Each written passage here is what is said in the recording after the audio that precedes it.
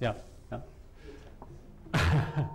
What I was saying was, before I was interrupted, that I've been an examiner here, and I feel actually as nervous as any student heading into an interview, because I hold this place in high regard, and I feel at the one time at home here, and I feel at the same time as far away from the AA as it is possible to be.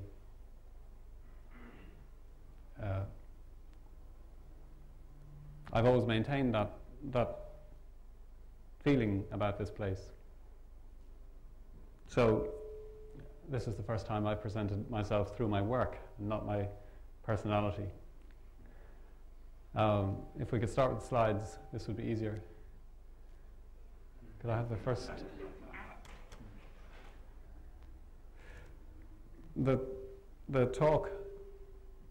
Does this echo in everybody's ear? Yeah. The talk is about two aspects of work which we've been working on, myself and my partner Sheila O'Donnell. Two aspects of our work over the last 5 years, and they're summarized to some extent in these two photographs.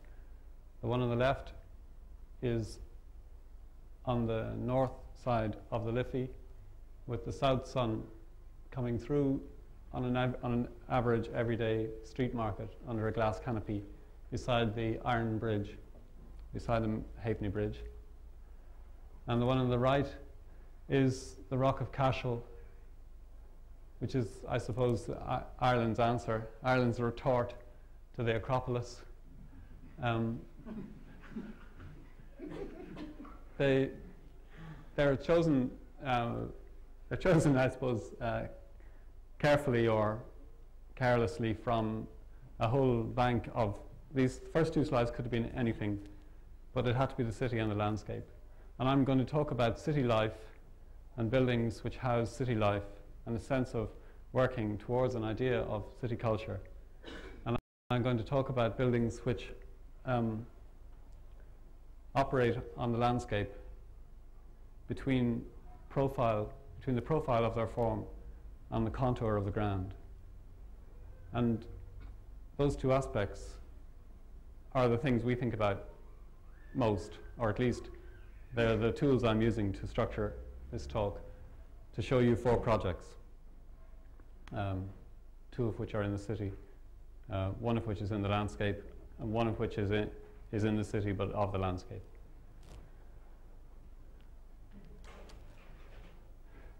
The first project I'm going to show is the last project which I would have showed here some years ago when we had an exhibition, which was at that time on a different site and for a different use, but we've been working on the question of Irish film, on a Centre for Irish Film, since 1986. And in 1987 or 1988, our clients for the Irish film, who were educators and cultural people in film in Ireland, eventually decided that the only way they'd ever get a building was by buying a building. And we spent a long time with them trying to find a building which would suit. In the end, we bought this building, which is an old Quaker meeting house in the middle of a block.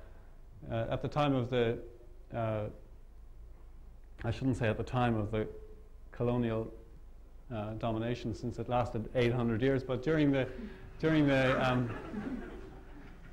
period of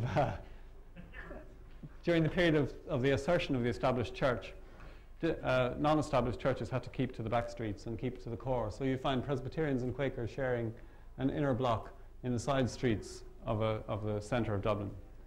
And the Quakers had a different role in the famine than almost every other religious group, because in the 1850s they gave of their beneficence without any price. And so in the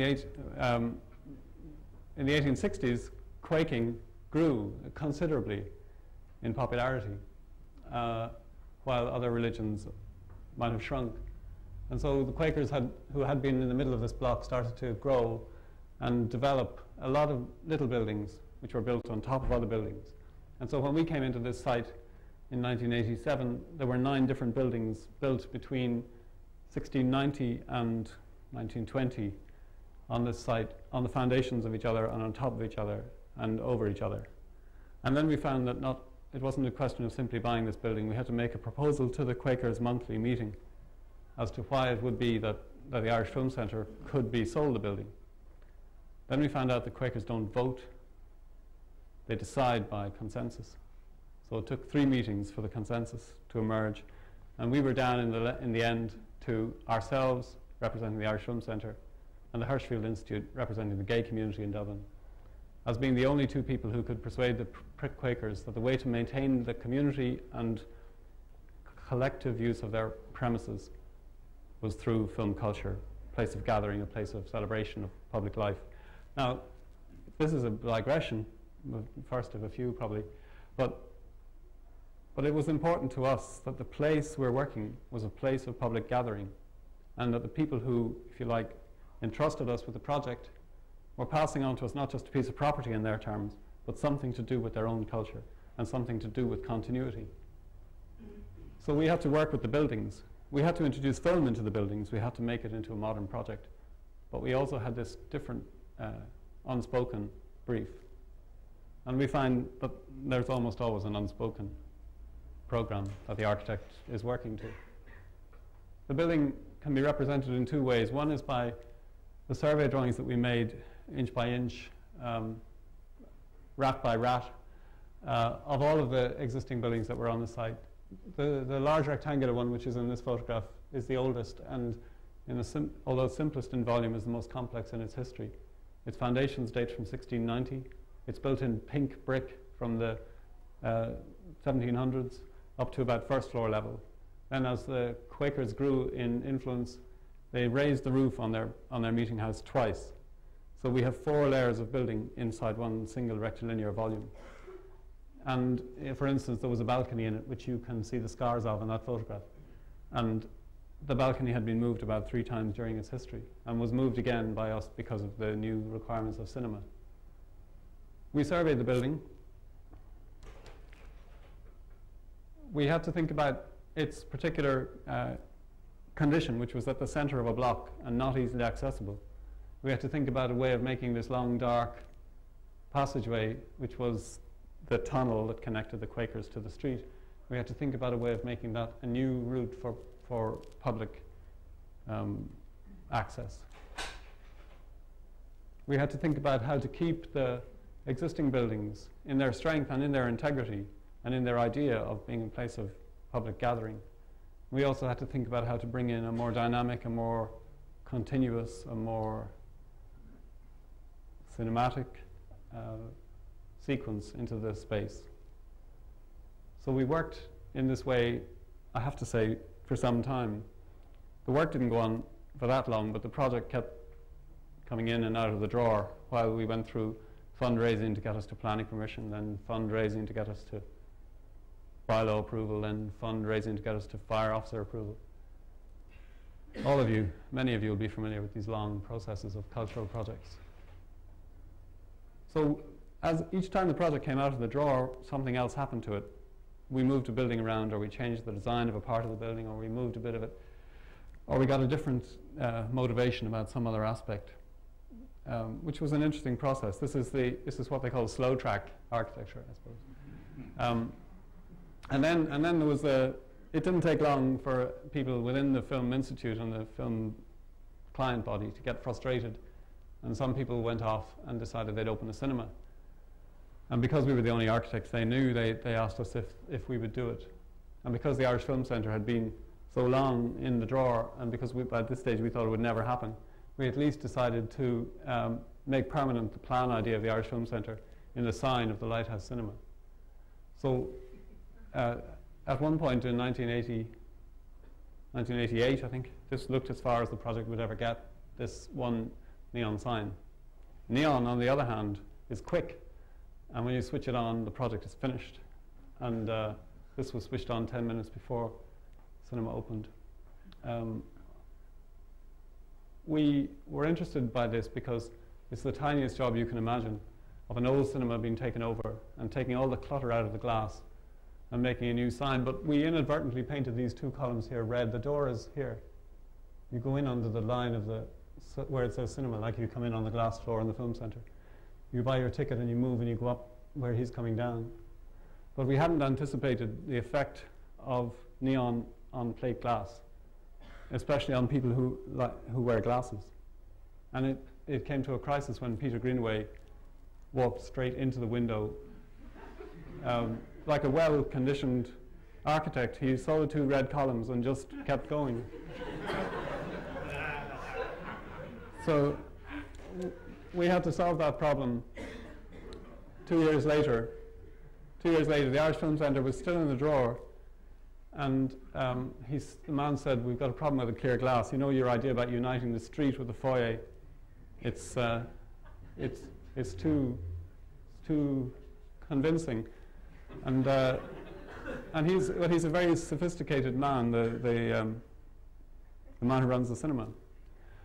And he asked, would we think about it, because he didn't want these stickers on the window, because he'd already been trained by us not to have stickers on the window. So we thought we could at least make a seat which would have several functions. One is that as you came down the stairs from the cinema, it would point towards the door. The other is that as your partner bought a ticket at the ticket office, you could sit on it and wait there. And the other is that if you fell through the plate glass window, there'd be something to land on when you came in. But working with the metal and working with the steel, and the man who made the steel brought us into a whole business about working with sheet steel and with the craftsman, which then came back in when the film centre finally went on site. The plan of the film centre as it was eventually built is that there's a large cinema, Cinema 1 in the old Quaker Meeting House, and in the irregular volume, which is over here, of the women of the lady Quakers Meeting House, which is upstairs, there's a kind of a club cinema. And on the ground floor, distributed through the plan and in the available nooks and crannies, are all of the functions that go with cinema: the restaurant, the bar, the bookshop, the video lending, the film production offices, the film training, an Irish film archive, every single thing that can be joined under the umbrella of an Irish Film Centre. And then we made some new additions, stitching through those buildings. And these are summarized in this drawing, which is the glass floor which leads you from street to foyer. The sense of the foyer as a public square or a public space within the cluster of old buildings. The addition of a new projector box, which is to project into the two old rooms which were listed and had to be maintained. And so the projector box sits outside like a silent container of film. And then the addition of a new building to form the next street edge of the Irish Film Archive. The first of these spaces is the foyer. When you arrive down the glass floor from the street into the foyer, we thought it might have the feeling that the new elevation, that the new fourth wall of the space would form a sweeping backdrop, not too precise in its beginning or in its end, but with the very strong quality of surface, of skin, of a sort of surface texture, which would work hopefully with the bricks and things that were put in. What mainly concerned us actually in the end was the floor rather than the walls. And that earlier model I showed was a model to try to explain the textures and materials that we're using in the floor. Almost all the floor materials are of the same texture, which is honed or sandblasted limestone, sandblasted glass, raw steel, polished concrete, Portland stone, all materials which to a blind person would feel the same, but have a different and completely different visual and alchemical or visual and characterful presence. They now make postcards of the Irish Film Centre, which it's nice having your building turning into a T-shirt or a postcard. But for us it was a different process. In this lecture I will sometimes talk about construction as well as materials, but I think mainly I'm trying to talk about character in the architecture. But you probably have to read that between the lines while I talk about the construction. This was what we did to the buildings to clear out the site. It had been built over and over and over, and we took out various layers in kind of clean and dirty mechanisms. And so this window, for instance, is cut to the ground in this photograph to make a new door into the bar. And the yellow wall is cutting right through here and connecting into the bar and connecting to the bookshop on the other side.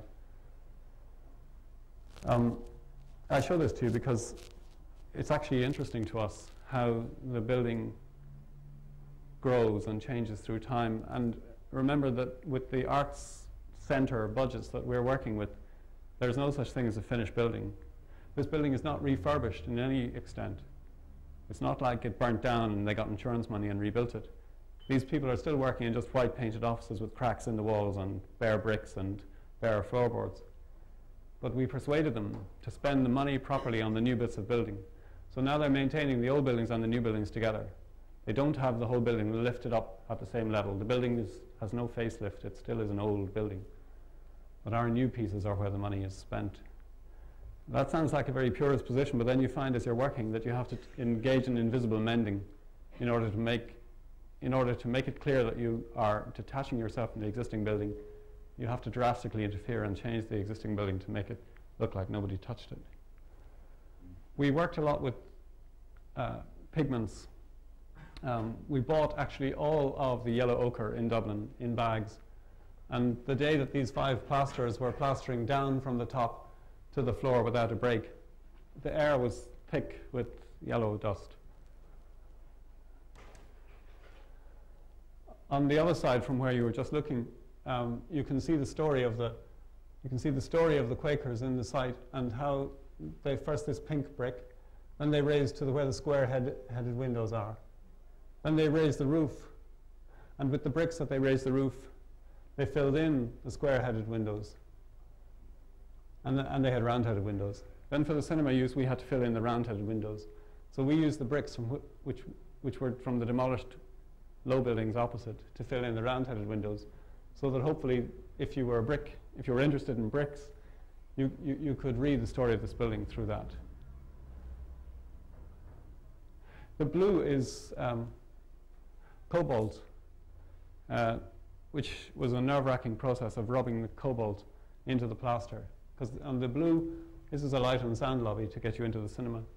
But with the blue, we wanted it to be shiny, polished, like Carla Scarpa. We kept saying to our plaster, Carla Scarpa just finishes it with a hot iron, you know. And of course, our plaster had never heard of a hot iron on plaster. But he was fantastically confident. And it would look like this saturated with blue when he would put it on. And then you come in the next day and it would be white again, completely white. And then you'd have to go off and buy more blue cobalt. And I was getting into a terrible state. And the plaster was saying, it's fine, it's like getting a suntan, you know, you just have to keep doing it every day, a little bit more. The other space is the external space. If that's the glass roof space is in the middle, the other space is the external space, which is made by the Film Archive. And the Film Archive is a street building on the opposite side to the side which you enter by the glass walkway. And it has in it a library, it has film production offices, and it has a basement archive. We're using the same device in the new photography center that I'll show you in a second, which is to run the archive across through the basement and to make a plinth out of that, so you're standing on the archive, and then the building emerges from there. So what's shown in this drawing, say in this, these are all the different buildings that are in there, the new ones and the old ones, and in this abstraction you see the relationship between the projector box and the archive, which is a street building. So when that gets built, the projector box has a glass sliver of roof light over it, directly over the main projector to the main cinema. So as you pass by this gateway at night, you see the flickering light through the roof light of the projector as he's projecting into Cinema 1, and you're aware that there's film going on. And in this little window here, which was a sort of smoking window for the projectionist, he opens that and leans out into this courtyard. This courtyard has the configuration by its geometry of a small cinema. And in the film festival in the summer months, they have outdoor film in this courtyard, and the projectionist projects out that little concrete window.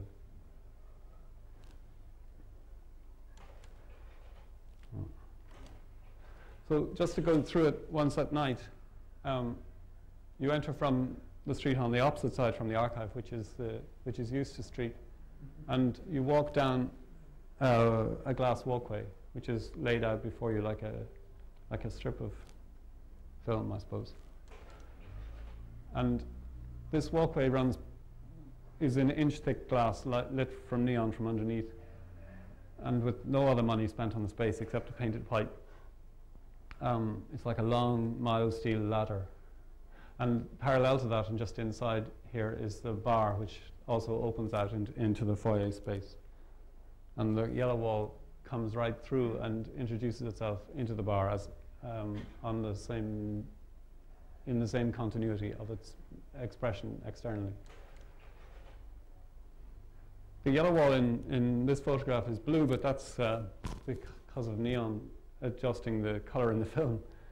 And upstairs you're on the reverse side, which is in a kind of edge, more like the back side of a shell, and you're looking through that shell out into the space, as if you were on a ship looking into the sea. And the openings are lined in wax steel. The cinema is installed simply for acoustic reasons. The screen is within a wooden box, which takes a lot of acoustics, and with the ceiling, so that if cinema goes out of practice and quaking comes back in, they can just remove this crate from the room and they can go back to their meetings. If you went right through it at night out to the other side, you would pass under the stone box of the projector room and out eventually, and by turning left through that side, out through here and down back onto the adjoining street. We made one gesture in this which was wishful. Here, we made this line, and we made this line of lights out into a derelict site, which was being used as a surface car park, which was actually a way a lot of people would park their car and come into the cinema. But we had the hope that that derelict car park could be reused someday for public space. And in 1989 or 1990, when this design was finalized, it was more persuasive to say to people that the surface car park would make a good way of entering the cinemas. But the plan was that this would be a public space. Our plan. Just to finish the nighttime experience of the building, when you come out into the library or archive courtyard, you're looking back up at that projector box and eventually in through the fire escapes at the interior of the cinema. Or in the daytime. These are the materials. We're using very simple materials. We have very restricted budgets, and maybe we'd use them anyway, but they're very cheap bricks and very ordinary limestone.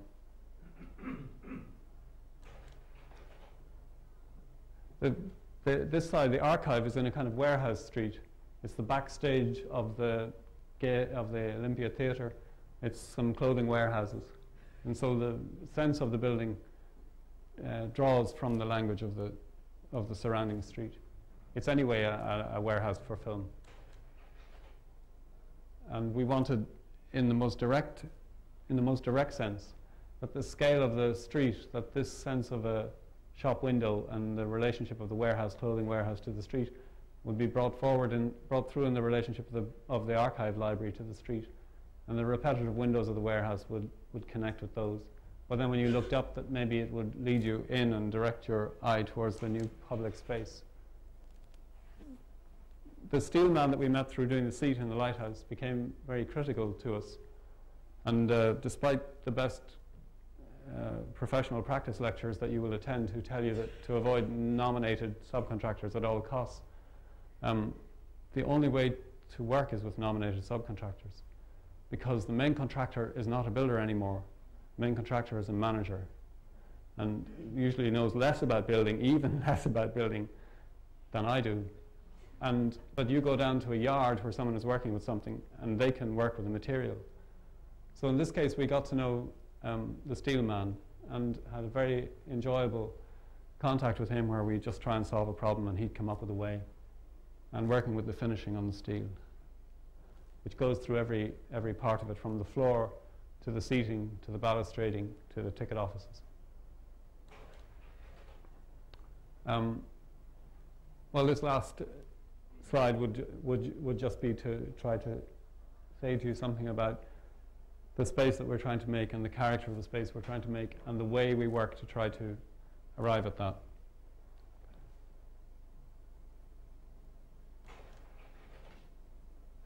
We're part of a group of architects, part of a generation of architects who were taught by a phantom group called the Flying Circus, who came to Dublin when we were in college in the 70s, in the early 70s.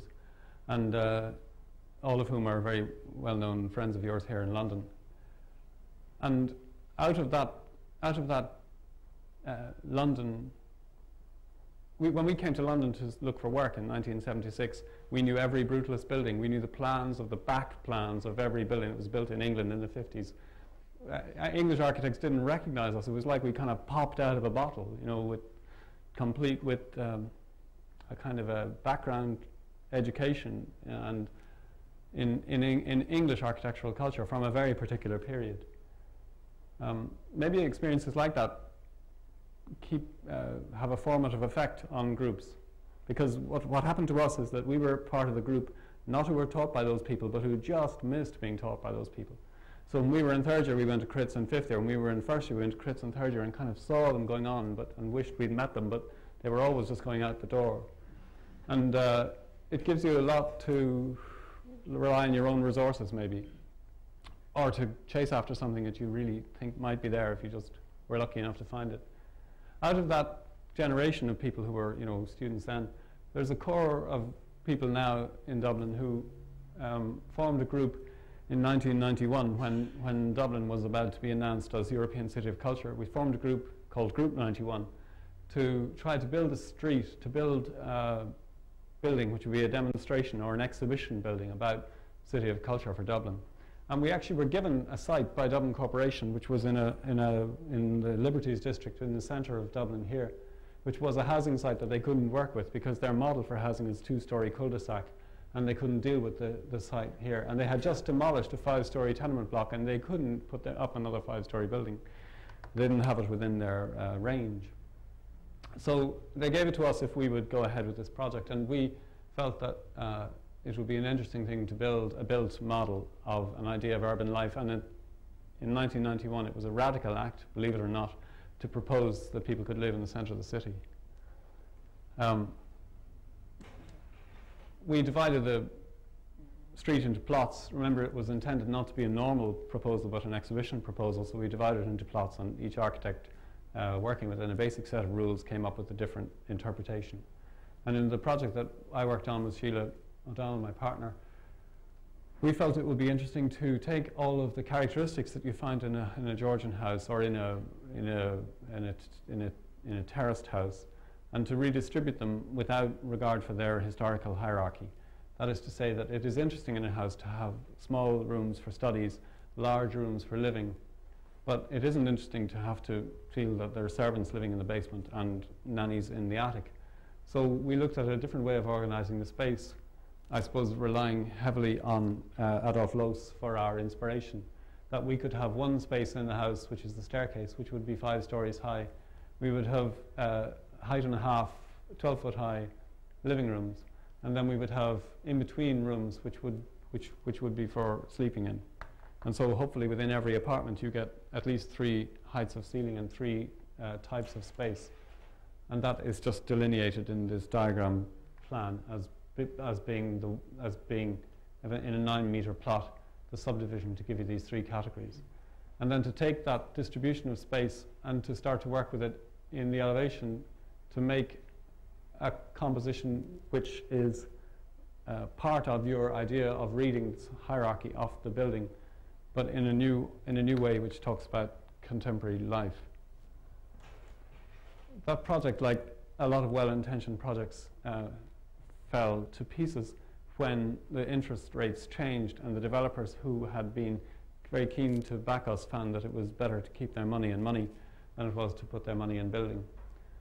But being resistant and dogged people, you find that it doesn't go away just because it's gone away. So it comes up in later competition entries. This time we rather stupidly tried to make our entry into a continuous terrace, which I'd be the first to admit was completely the opposite of why we designed it in the first place. But you get frustrated and lonely in Dublin. And the other was the sense that living upstairs in these apartments, you would have this sense of prospect over the city. All of this is by way of preparation for the building that I'm working on now. In 1991, that group, which was Group 91, went through the whole business of assembling a group, of getting a project, of getting the site, of getting going, and then to find that it wasn't going ahead, and then to hear that there was a development project for an inner area of Dublin, which ran from Westmoreland Street all the way down the quays to all the way down to the civic offices, which is about here. So all of this block here, what I'm trying to draw with this red line, all of that became available for an urban development scheme. And we knew that not one of us at that stage in 1991 would have the position to be able to persuade the city fathers to include us on a shortlist for a competition that they were going to hold. And so we felt that maybe if we took our group and came to them and said, we aren't just a bunch of small disorganized offices, we're a kind of a consortium of small disorganized offices, and we should be able to make a proposal for this part of the city. And I think they let us participate in the competition by way of gesture, by way of saying this competition is open to all who are interested in the city.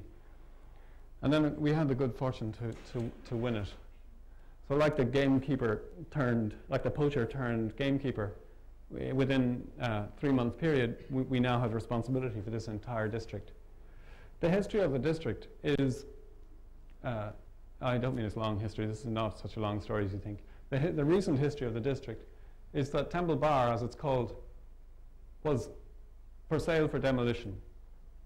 And the demolition plan was to build a new bus station. So Skidmore, Owings and Merrill, you recognize their style, had made a proposal to make a bus station both sides of the river, which meant you had to drive buses underwater to go right across, and also demolished most of the city block in the interim. They got their permission or their license to make this proposal because a new central bank building had just been built, which demolished its little bit of the city, which you see here. The building starts just where the city stops, in a fantastic feat of suspended structure, where the top floor is the first floor that goes on. For those of you who read Noddy when you were children, you remember that he wanted to build a house with the roof on first to keep him dry while he could build the walls, but you never believed it was possible. And this was what was done. And this building can't be demolished, of course, because of its tensioning system. Were you to try to blow this building up, you would demolish most of the city around it. So there's like a pent-up piece of anger. It's also the central bank, and the plan for this was to more or less do away with everything between here and the river. And my first photograph that I showed you, little one with a glass roof, is on that site there. So we were part of a group of people who were protesting about this project. We were actually deeply connected with it because this site, for those of you who have graphical eyes to turn them upside down, will recognize as the site of the Irish Film Centre. This site was right next door, and when we bought the site for the Irish Film Centre with our client, this was the current proposal. And people were saying to us, nobody will ever go to the cinema here because nobody was walking down these streets.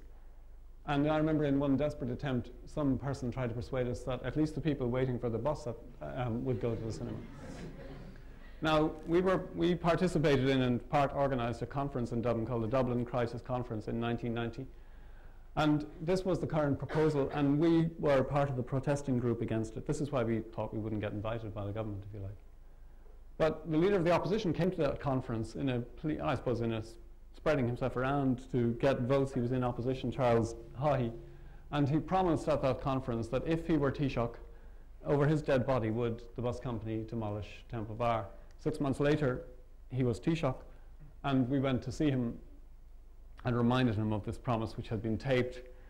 And he, in an imaginative and courageous move, handed over all of the bus company's 20-year acquisition plan, handed it over to a new organisation called Temple Bar Properties, whose brief was to develop that part of the city.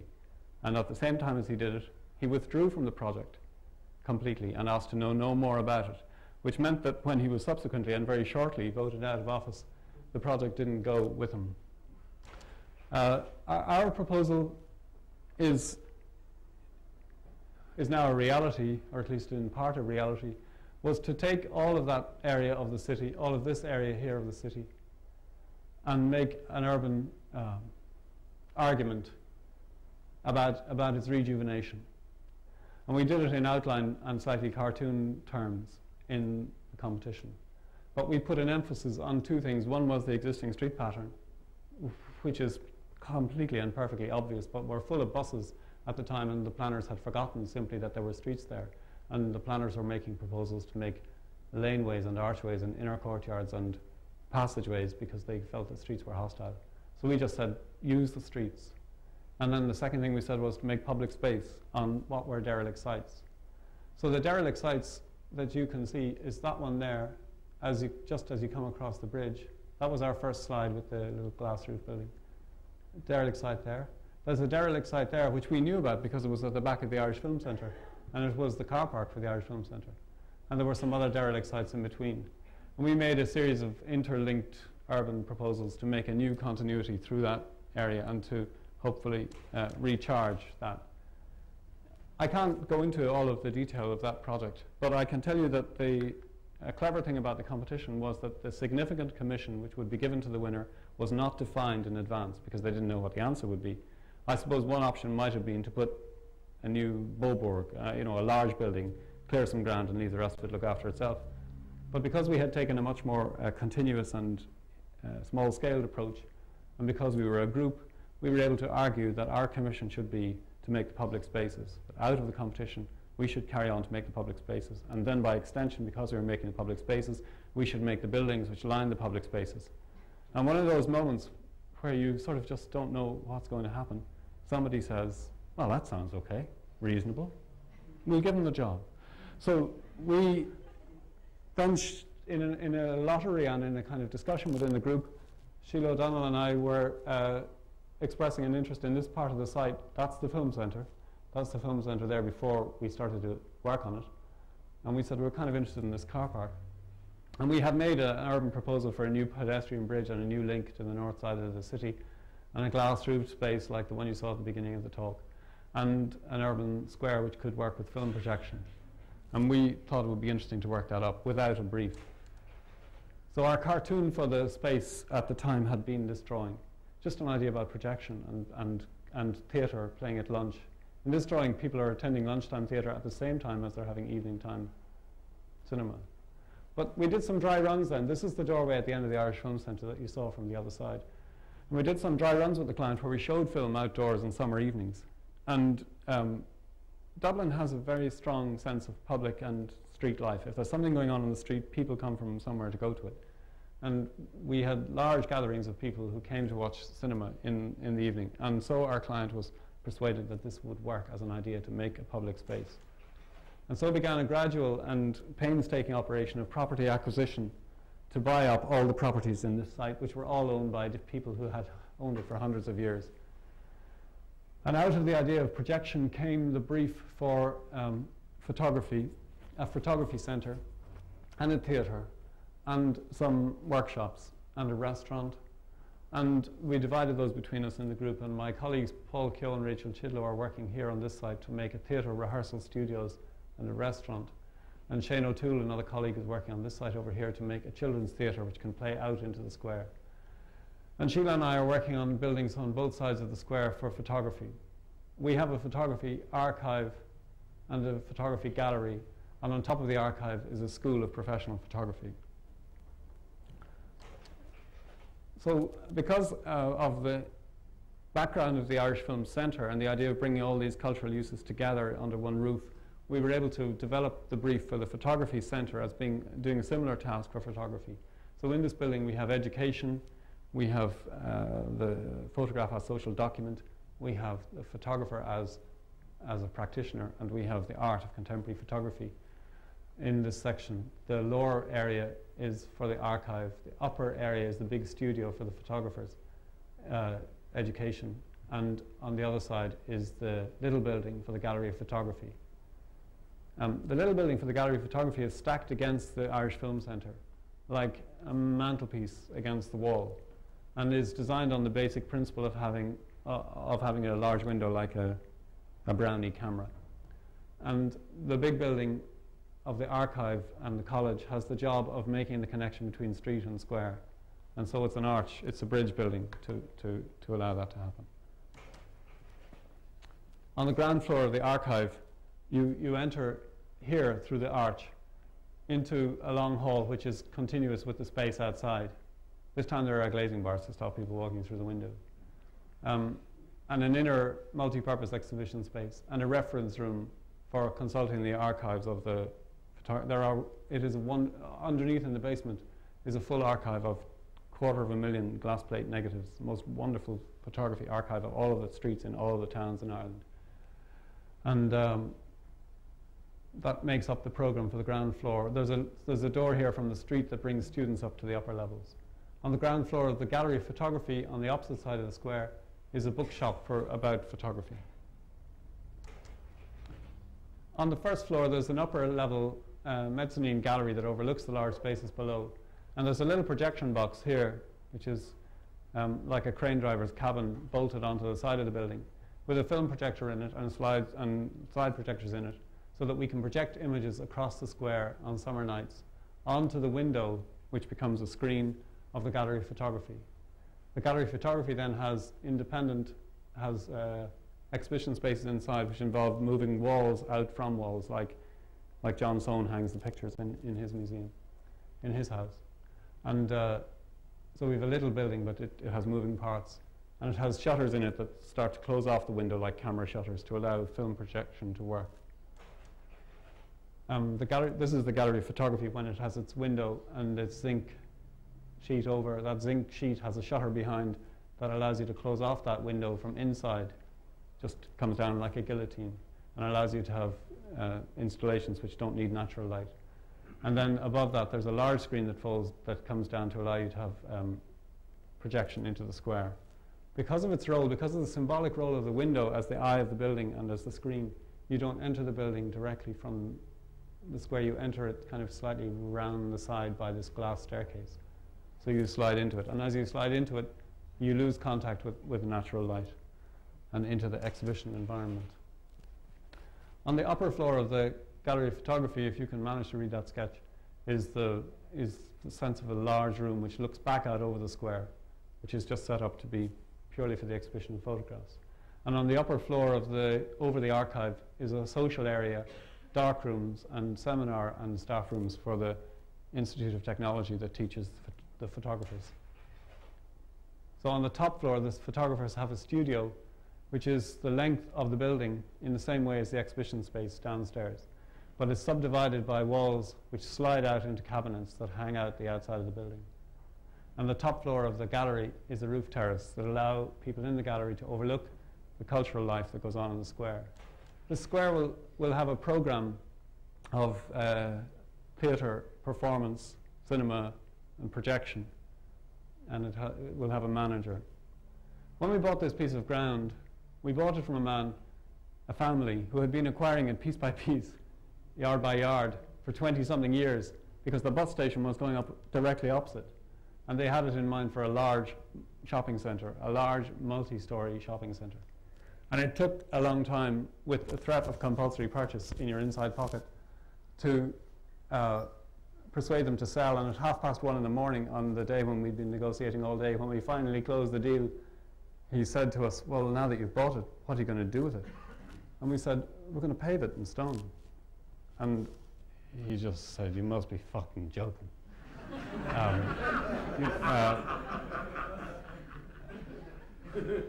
You've just paid £1 million for a piece of ground, you're going to pave it in stone. And he says, car parking underneath. And we said, no, it's public space. So I suppose we were able to do this because of the regeneration of the entire area of Temple Bar and by being able to say that this is for public space. And then by somebody believing you when you say it. That person, becomes very important. This is it on site. Those of you who don't know anything about building will say, gosh, doesn't that look very exciting? Those of you who do know anything about building will say, that is the most untidy site I've ever seen in my life. Which is what I feel. If you experience the building in its reality, like I described, you never see it in its elevation, you just see it obliquely, and it's a bridge between you and the square. But if you think about it institutionally, it is actually a national institution. It's the National Library photography collection, a very important piece of the cultural heritage of Ireland. And so it has, in a way, it has a monumental and formalized expression. That happens to be hidden behind a little street building, and you go down a lane to get to it. And by the time it asserts itself on the street, it's gone back to being studios, different, a more informal character. And the building is in this sort of state just now, just the day before yesterday, after all the rains. They're just raising the brickwork to the top. The pieces of stone, Portland stone stitching, are to mark the line between the archive and the College of Technology. This one just shows that that's an outside space for terrace. So the windows of the College of Technology are not windows because photographers, although they emphasize light, they want to take their photographs outdoors. They want to show their photographs in darkness away from daylight. They want to develop their photographs in dark rooms. And they want their studios to have no windows because if they want daylight, they go outside. So the whole brief for this building is about having no windows. There's a window for the tutor, another window for the tutor, and another window for the other tutor in these 3 studios. That's the windows for seminar rooms, and otherwise there are no windows. And this took us a long time to wrestle with an urban building which would be so closed. And we were relying on an idea of it expressed as if it were open. And we built it in such a way that if photography goes out of style, that these things are structurally discontinuous, so they can be replaced by windows, from the concrete, which you can see there. That one will eventually, it's just now being walled in blockwork, and will then be covered in zinc. That little platform is where the zinc box of the projection box will be bolted on. And this space out here will be a square. It's all going to open this summer, believe it or not. Those projects, which took me so long to describe, I'm sorry, are only one half of what I wanted to show you. I have 4 buildings to show, and those 2 I've shown, but they have taken, those 2 buildings have taken us these almost last 10 years in thinking. And it is unusual, and I would say either lucky or unusually turned in itself that we're able to do the photography centre directly attached to the back of the film centre, and to make the public space now, today, that we wished for 5 years ago, and to have the continuity of theme between film image and photography image. This project is a different kind of story. It was a selection process whereby we as architects would be chosen to represent Irish architecture in an international exhibition, and where an Irish artist would be chosen to represent Irish painting. And the selection having been made, we would be introduced to each other, and then we would be told, would we make a pavilion for his paintings? Or would we do a collaboration which turns into a pavilion for his paintings? So Brian Maguire is an artist of about my age in Ireland who has been painting themes of isolation, themes of imprisonment, themes of loneliness for most of his life as an artist. And he has lately been painting in prison. So I just picked these 2 pictures to illustrate 2 of the ones from the collection that we were housing. This this gouache is about loneliness or isolation, that you're on your own at the breakfast table, you're on your own in the coffin, and even in physical passion of sexuality, you somehow are still isolated. So love was a theme, but also isolation or imprisonment. This is a prisoner, a long-term prisoner in Portlaoise prison. This is a photograph of him when he was free, who's now in a cell in Portlaoise prison. But through becoming an artist and through working with the painting, he, in his mind, has his cell door open to the sky behind. If Brian Maguire was an artist in the 16th century in another country, he would have been, I'm sure, an icon painter. And we had to make a place to house his pictures, and we also had to represent something of Ireland as an island, and we had a lot of other business to get on with. So we tried to make it like a studio, like a container, and then to tune that studio to each of the paintings, so that we put up the paintings around our own office, either the paintings or representations of them. And then we tried to work with our idea about what an artist's studio or what a house for isolation might be, and then we tried to fit the pictures into it. So if I can just bring you first through the principles. First, it has a platform, timber floor, on a 3-meter grid, which is built in one move with timber columns coming out of it. Then onto that platform, you install discrete items, a cabin or a box, a staircase, a sense of connecting through the space, and a raised floor which is open to the ground below, which is some way connected to his prison paintings. Into that world you introduce daylight where you need it for the paintings and exclude it where you don't. And hopefully you're trying to make the light come down through 2 floors. And you're also trying to make the pavilion into a world of its own, which you can easily walk around but not easily leave. It is an island. You can take a cliff walk out, back in, and do circuits. If you're in a different mood, you can just shoot straight through it. And the world that's in his paintings, the world of shadows, the world of gauntness, and the world of space for the individual, was a world that we tried to build into the character of our pavilion. We actually wanted that the pavilion might provoke an emotional response. It was an engaged connection between the paintings and the architecture, not a neutral background. So it got built. It actually got built 3 times. It got built once in a shed while we worked it all out on an industrial estate. It got built in the Netherlands for an exhibition, in the north of the Netherlands for an exhibition of European art and architecture. But we couldn't get funding to send it to the Netherlands. Nobody would give us the money. So then we devised a new funding strategy, which was that the new Museum of Modern Art was going to open in Dublin in 1991, 1992, I think. And we told our potential sponsors that if they sponsored us to go to the Netherlands with the pavilion, then we would bring the pavilion back and show it at the opening of the Museum of Modern Art. And it would then be the pavilion that had represented Ireland in an international exhibition. Nobody would have granted us to build it in Dublin. Nobody would have granted us to build it in the Netherlands. But a lot of people came on board to be the people who had sponsored the pavilion that had gone away and come back. And when that bit of business was done, we then had to persuade the Museum of Modern Art that we could show this thing in their courtyard after all. It caused, I have to say, it was one of the most painful, it was one of the most joyous and painful experiences of my life.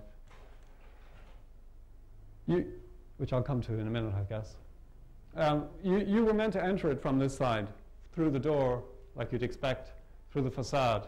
There was a big door for wandering in here. There's a big door for wandering in and appreciating the space of the studio, and there was a small door for a straight cut through and out the other side. And this was to do with the exhibition and the layout of the exhibition. And Ireland was meant to be the gateway to the exhibition in the Netherlands. People were meant to come in through the Irish pavilion and see out along the plan of Europe and all the European pavilions, northern European pavilions. At the time of the opening of the exhibition, it was at the time of the change in politics in Eastern Europe. And at the last minute, they changed the entry to the exhibition to come in through Poland. And our front facade was jammed up against a wall somewhere in Leeuwarden. But this was the experience you were meant to have of coming in like this. And then as you came in, you could leave or wander around. His more general subject paintings were hanging in the introductory studio space. You could take a walk out the door.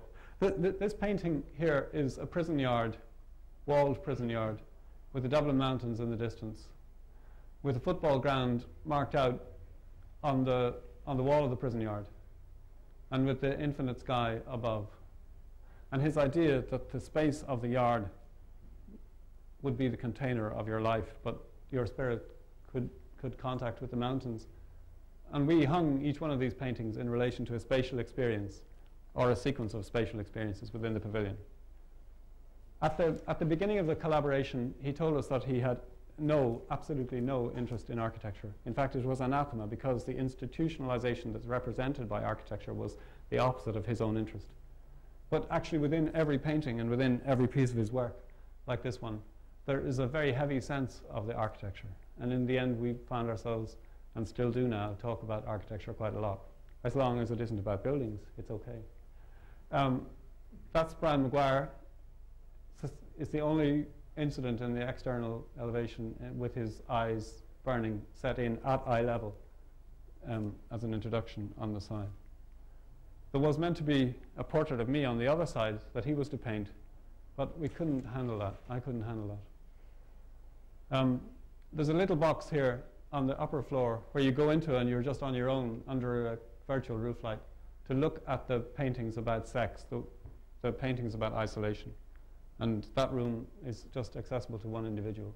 And as you come out through that room with the splayed reveals, you're facing the painting of the prisoner with the door open behind him. And maybe you make a visual connection between the floor that you're standing on and the floor in the painting. Or maybe in the underworld below that floor, on the sand in the floor below, you're looking up at people overhead. And this is a painting called Liffey Suicides. This is the O'Connell Street Bridge, people looking over the bridge into the water, and the white bodies in the water. Brian Maguire found out when somebody he knew was fished out of the Liffey, someone who was a suicide, that the fire brigade, when they were looking for a body, very often found another body or more in the water of people who had never been missed. So the sense of loss, the sense of lost people, was very important in his work. And this is another prisoner, portrait of a prisoner, with the sand floor. And you move through here from the opposite side and into the main studio space again. This was, in substitute for a portrait of me, we agreed on a window, which would be at eye level on the opposite side from where his own face was, so that the architect on this elevation would at least be represented by a window. And if you look through that window, you see through this space and under the box and through to the pushed out plane on the other side and through to that window, which is directly in line with you, which is a window in a prison cell. And it's on the opposite side of that window that Brian Maguire's self-portrait hangs. And hanging in that prison cell is a painting that he drew from a story of a horrific occurrence in Mountjoy Jail, where a prisoner had hanged himself with the assistance of his cellmate to quicken his agony, to release him from his agony. We felt this was the most difficult painting. This is an incredibly difficult painting. I mean, I'm sure you all have different reactions to this, but it is very difficult to deal with this picture. And we felt that we had to move it outside the structure, to light it from the side, maybe to express the sense of, if there's any sense of release, the sense of release through the window, in a release through the wall. And that you, if you went to see this picture from that window there that you were looking at, would cross this bridge so that there was just you on the bridge looking at the painting, nobody beside you, nobody around you, and you had the light through the cell windows here to light on the floor. The difficulty for us was deliberately trying to provoke an emotion, but not trying to make a mise en scène, and not trying to try to intensify the experience of viewing the paintings, but not try to mimic the paintings to such an extent that they were not there anymore. This building lasted 6 weeks in the courtyard of the museum, and this is an unusual photograph compared to my earlier photographs because this is a photograph of its demolition. But the aesthetic and the interest of building it in timber and the whole way of making it and the economy of making it became a real interest, which motivated further work. And these last two shots of it are a few nights before it was removed, because they kept the museum open evenings in the summertime, and it was full of these paintings, and it was like a Trojan horse in the courtyard of the museum. The issue about the building, the pain of the building, eventually turned out to be a double pain, because artists and curators had one response to it. But at the grand opening of the Irish Museum of Modern Art in the refurbished building of the Royal Hospital Kilmainham, with the 17th century French-inspired building made open to the public, it had a long time being closed, people were incredibly and deeply offended to walk into the courtyard of their heritage museum and find this shed in it. And people who we knew for years spent a lot of time avoiding us at the opening. And Sunday newspapers conducted random interviews with people to ask them their opinion about it, and most people thought it was an eyesore. It was an outhouse. It should be taken down immediately. Funnily enough, in one of the inner rooms in here, there's a very beautiful rusting Anthony Gormley sculpture hanging. It's called Still Falling. It's one of the castings around his body in space, and it's within the classical interior of the room in all of its brutality. But because it was an object taken to the museum and put inside, people could accept anything in that context. But the argument that the courtyard is the first room of the museum, and this is not a permanent building, this is an installation, it was too much for people to take. Now, following that project, and this is the last project I'm going to show you. Following that project, we were, on an unlikely invitation, we found ourselves invited to participate in a competition for a golf club. Now, neither myself nor my partner have ever been near a golf club, and that is probably intentional. We found out that hardly any of the other competitors in the competition had been to a golf club either. And it turns out that there was a very strong and quite dynamic interest in the part of the client in a different kind of golf. It's in the north of Ireland, east of Belfast, in Bangor, in an area where joining a golf club takes a long time, generations probably. And the client's proposal was to make an open golf centre which would have no membership.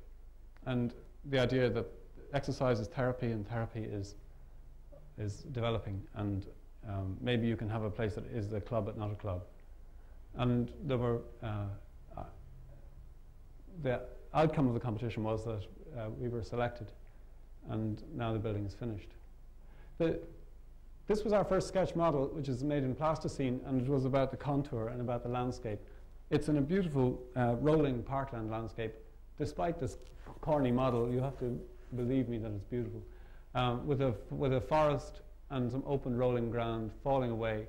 And there was a fix in the competition that this curved structure, not the structure but the curve, was a fix because it's a driving range.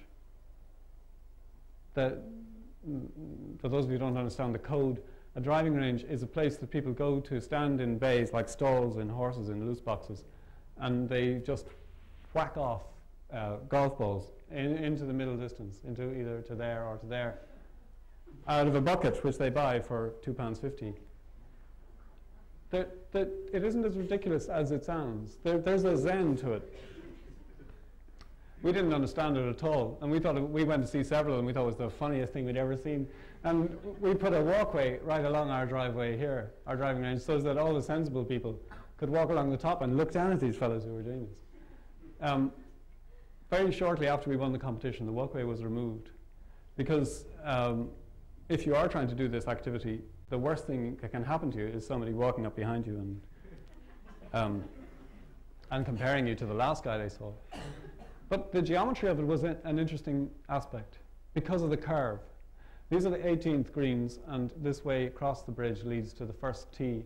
So in some conceptual sense, in the widest sense of landscape, the curve we interpreted to read as the circle that you go around as you play the golf.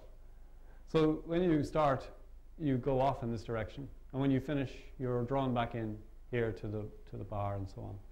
We wanted to build it in timber. We wanted to construct the landscape and to integrate the car parking and the clubhouse and the structure all together. The brief was the driving range over here, a car parking somewhere else, and a clubhouse, you know, like a proper clubhouse standing out there somewhere.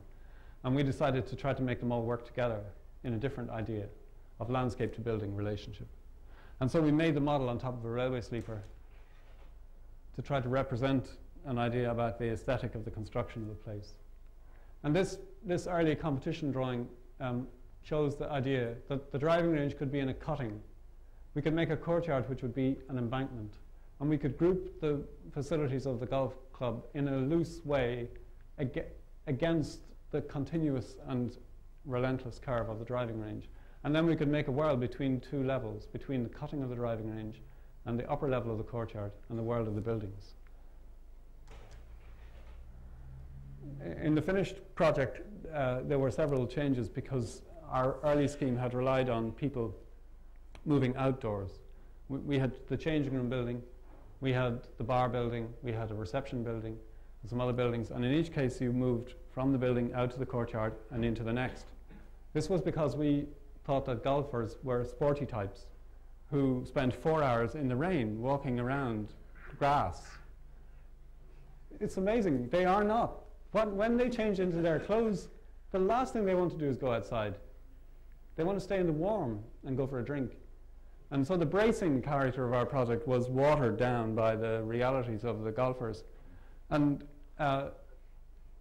we introduced a centralizing space, which I have to admit, because I'm among friends, was not our first aspiration. But nonetheless, while everyone's talking about that, we got on and did the building. And the big idea, which was to make the landscape and to integrate this sense of building a building not just on the land, but as part of the land, and to make the profile of the rooms read like volume, but to make them rooted in the very large scale of making the landscape, survived the long process of committee meetings and golf lessons.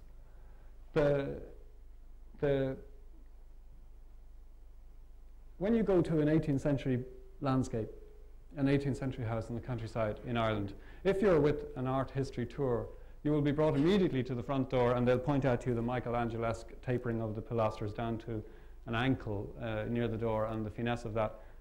But if you're not interested at that level and you stand back, you realize that to build that house, where they built it, they cleared a forest, they diverted a stream, they built a bridge, they terraced the ground, and there is in the land the entire energy of the will for the whole project. And we wanted to make this thing first about making the ground, second about making the buildings, and then they can use it as a golf club.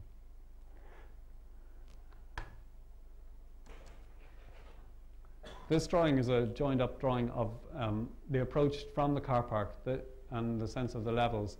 You approach it through this door here, and the car park is tiered up behind you with the forest on the right-hand side and the open golf course on the left. And the materials in the drawings go from an untreated cedar to a pigmented plaster.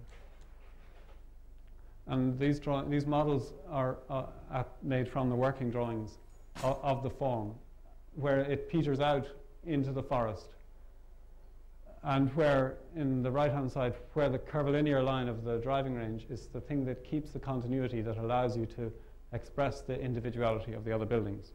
The buildings are as they look. The bar restaurant building has a peaked cap roof that looks out over the 18th hole.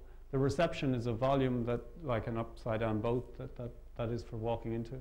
The changing room, where people don't want to be seen but need water, is like a colossal water tank.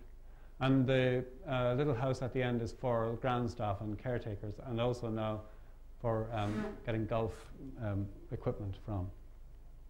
And the building kind of fizzles out towards the forest. So that idea of the landscape, if you can, in your mind's eye, join that line to that line, is starting with the sense of release to the outer world and the sense of passage through and across the bridge into the woodland. At the opposite end from going into the woodland, this is where you are finally welcomed back from the par 3 course or from the competition course. This is like the head of a hoover that brings you back in and up onto the bars where you, the 19th hole. It's built in steel for the frame elements and in blockwork for the masonry elements. And under the steel frame canopy and against the blockwork walls are the timber elements built in. And the pigmentation of the render will weather, and the cedar will go grey, and the sand of the courtyard will stay like that, and the pewter coloured metal will just get duller and duller. So when you view it from a distance, and the driving range as part of the landscape that ends in the beech tree, which is kept, and then the sense of prospect or the sense of openness that from the bar to the 18th green. Viewed from the other end, from the car park, the intention of terracing the car park was so when you were on the 9th green, 10th tee, middle of the course, that you could see back to the clubhouse, but the car parking is terraced in below you, as you would have seen in the first concept model. And so as you wander around the course, there's this large kind of alligator of a building with its tail in the forest and its jaws out to the west. As you approach it on the gravel walk from the car park, you move in through this entry area, which is gated at night with a huge steel gate that works on a wheel and a track into this entry lobby. These shutters close over the windows, and you move forward from the entry side into the reception. And this is the reception hall, and it has these little pop-out boxes that relate you to the courtyard beyond. It has a south-facing roof light that brings the sun into the reception, and then you step up onto these little spaces for coffee, and you open the shutters and you're in contact with the courtyard beyond. The sense of sequence from this is the car park out here, which is just now being laid out, and these will all be planted with hedgerow plants and rowan trees and hedgerow growth. And as you come out then down the gravel path from each car park into the woodblock floor of the entry hall, and then out onto the courtyard, which is measured out with railway sleepers. Then you dive down a further level to go down eventually to the driving range. And all these little boxes are where the people are having their coffee inside. And if you go off in this direction, you go towards the woodland and across the bit with a prospect out over the driving range and into the woods.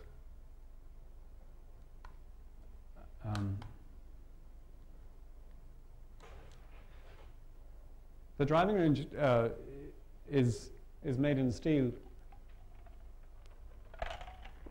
and it's this underworld, and we managed to keep we managed to keep a sense of some contact or overlooking. This is now slatted in timber, as you would have seen in earlier photographs. And so if you were up in the courtyard, you do have a sense of contact both with the activity of the driving range, but more importantly maybe with the extensity of the landscape out beyond. these are construction shots. And in the detail, it was about the bringing together of that cedar with the pigmented render, and hopefully refined rusticity will develop through the weathering of the building. They do move all these shutters and close it at night. This last photograph of it is related to the earlier pictures you saw of the model, but it's about the connection from the woodland out onto this raised world of the embankment, and the embankment forming an address for these different characters of the buildings, but then the whole thing being situated within the wider landscape. Our latest project, and the project that I go back to work on when I leave the AA tomorrow, is in the west of Ireland, in Connemara, and it's for a furniture college. And we're trying to use some of the ideas that we were working on about landscape in this project to make a new landscape for the furniture college. This is an existing institutional building which was a prison, a reform school for urban truant children, an industrial school for boys in the 19th century. And it's now being used as a furniture college, quite a good furniture school. And they're expanding into furniture and timber research and development. And so we're adding sawmills and research workshops and timber development, multi-purpose rooms, yards and fields and museum buildings for Irish historical museum furniture. And we hope through working with the ground and through working with the character of the building, that the things we've learned through the film centre and the things we've experimented on in the golf club will be put to another test in the making of the furniture college. It looks like turning into, because it's one of those fundraising projects, it looks like turning into another of these long stories about building in Ireland. But so maybe it will be 3-4 years in the making before it's finished. But that tends to be how we have worked, and it's what gives us our sense of motivation or our sense of purpose, that we are working as architects in society. We're not working just in a room, we have a role in relation to society. And it's possible to discuss that role and to describe that role and to have clients or funders of buildings and users of buildings to participate in the meaning of the work. This is not, we sometimes are advised by people that Temple Bar, the urban development plan, is an architect-led development. Well, it is and it isn't. It's architecture-led, but it's not led by architects, because otherwise it would just be about buildings, and it's about life actually in the city. And I just believe that to make the buildings to have the meaning over a long time of their life, they have to come about out of more than simply the architect's sense. I didn't really mean to say all that. I just meant to finish off by showing you the end of the golf club and the beginning of our Connemara project. That's the end of the lecture. Thanks very much.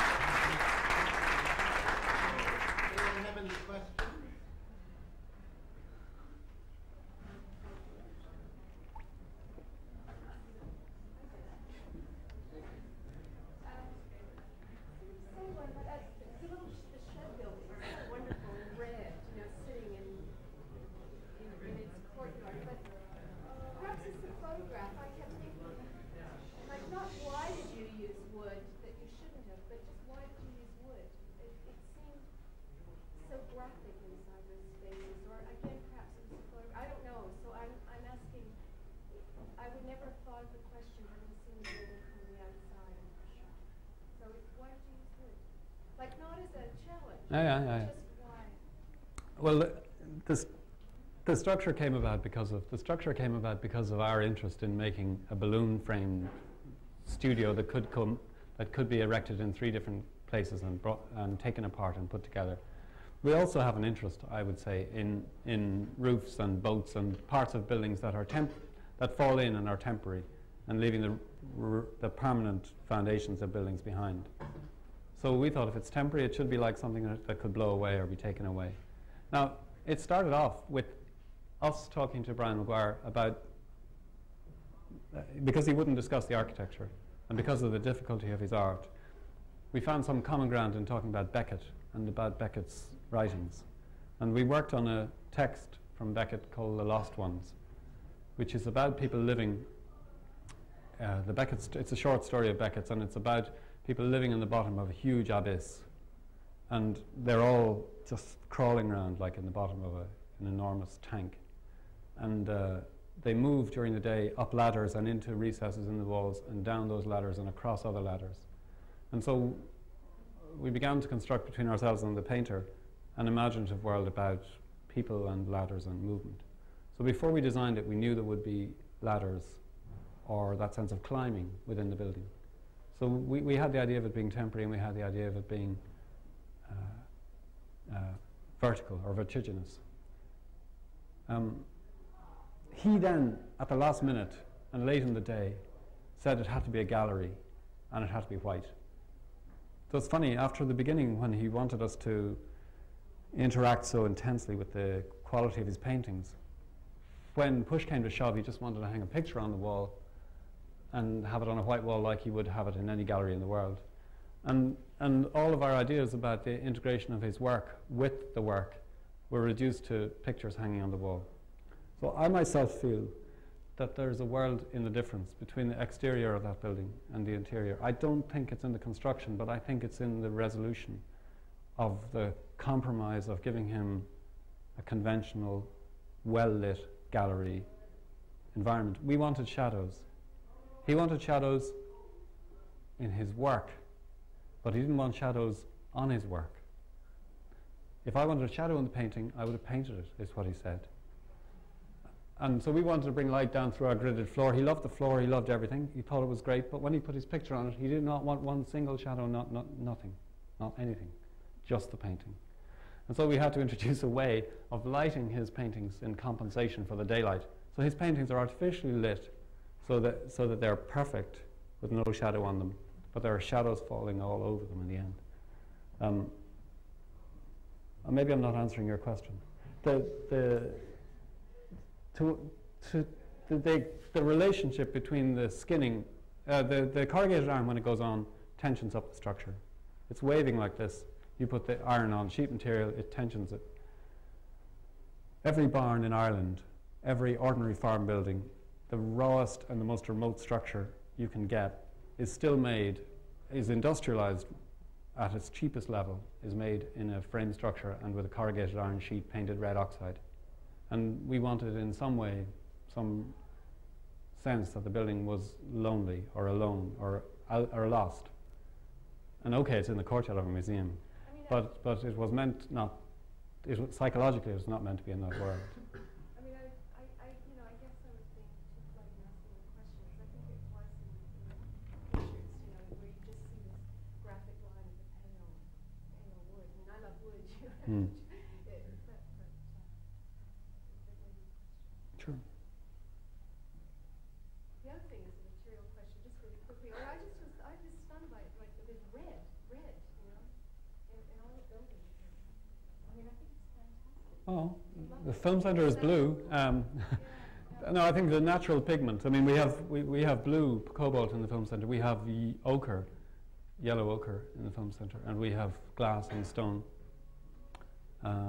In the photography center, we have white Portland stone and red chalky brick. And in the golf course we have oxblood pigment. And in the tin shed we have ordinary red oxide paint. There are more colors than red, blue and yellow and grey and glass, but we like to relate something to where they come from or what they feel like. And they come in bags and you open them up and it's amazing. No mixing.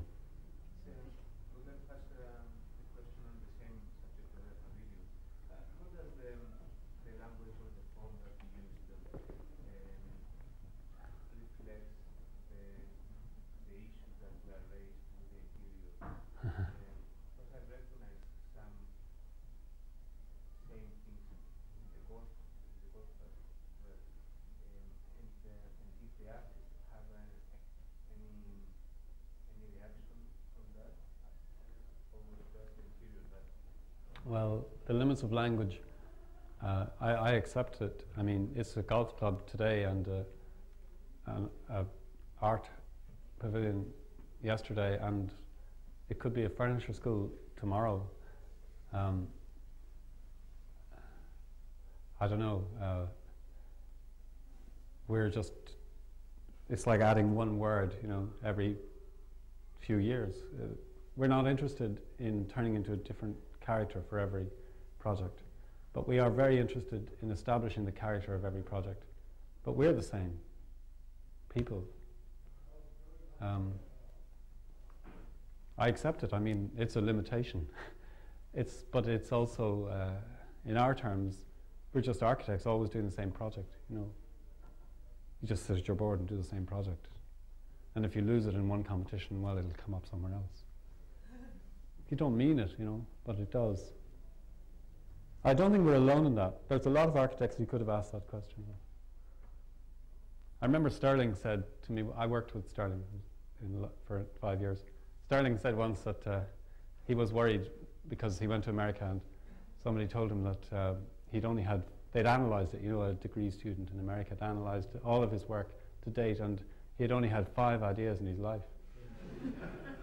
And Sterling said, well, he was initially very worried about that. And then he realised it was 3 more than Mies. and 5 more than Gropius. And so we're looking, you know, we're just working.